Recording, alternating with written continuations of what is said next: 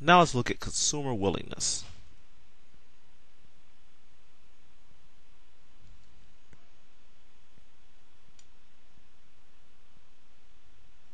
And this is their willingness to spend. Again, we're going to look at the inverse demand function. And we're going to put a little curve on it just to get it it'll be easier to work with. Okay. And still, this is Q, and the output is P. Now, let's say here we have 5 units and here 15 units. And somewhere in the middle we have about 10 units. This is a input of a Q quantity.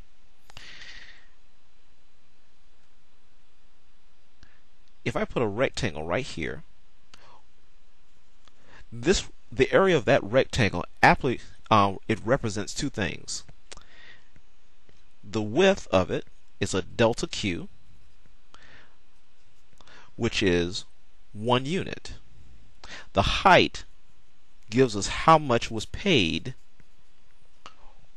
at the time we had 10 units out there and we sold that one. Then we can back up a little bit. Let's say when we had 9 units out. 9 units, we have another delta Q, that's 1 unit, and we got paid for that. So we get money for that amount. And let's say we keep finding these rectangles until we go all the way back to 0.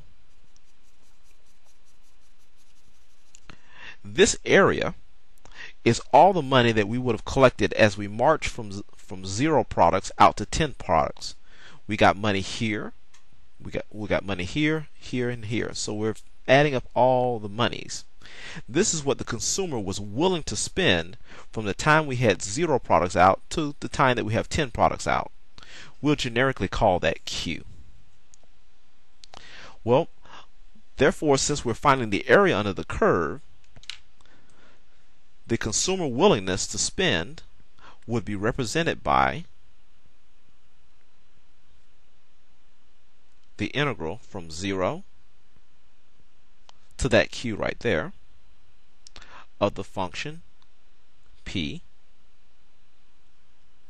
with respect to Q. And this will give us all the money that the consumers were willing to spend during this time between 0 to Q.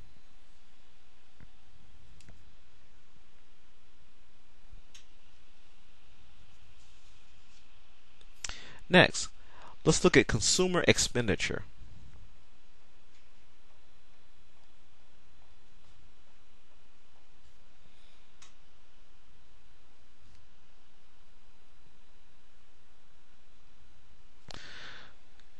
When we look at consumer expenditure, we're looking at how much right now is the consumer spending on our product. Let's take a look at that. Q for the demand and P for the price. And once again, we'll develop the curve. And so here,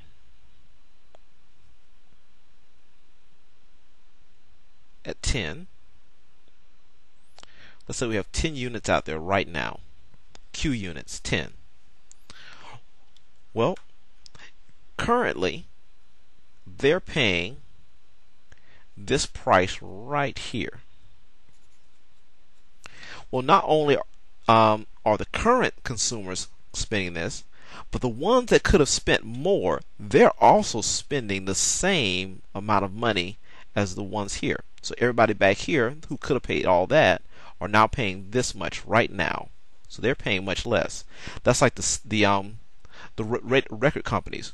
They could have bought it at 500. But now that the CD players are much less, they'll buy it now at 50, even though they can afford more.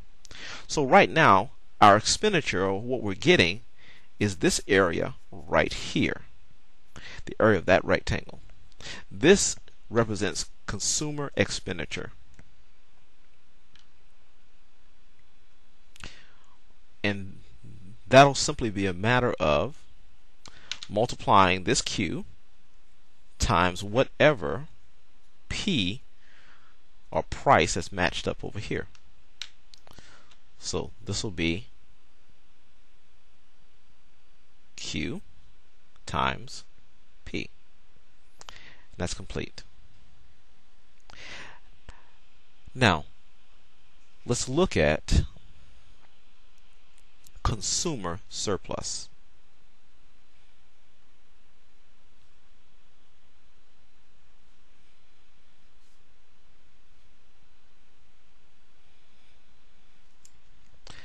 Okay, once again,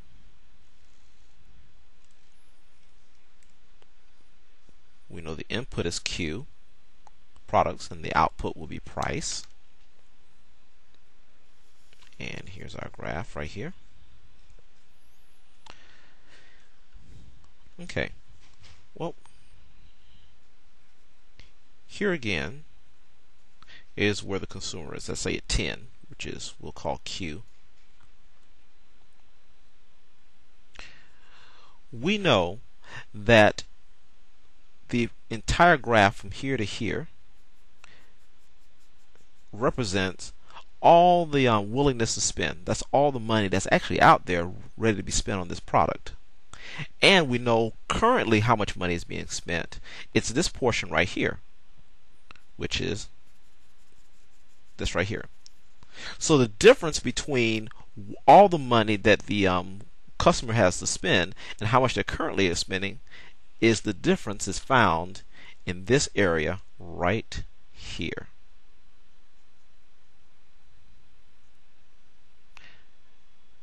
That represents the surplus of money that's still out there that can be gained, because the big buyers are buying for such less. They still have these monies dedicated or available for purchase. So this is a market of money that you can actually go after. What we call this is consumer surplus. And this is found by taking the complete area from this equation here, 0 to Q, P, and Q, dQ, minus this smaller area right here, Q times P. Consumer surplus.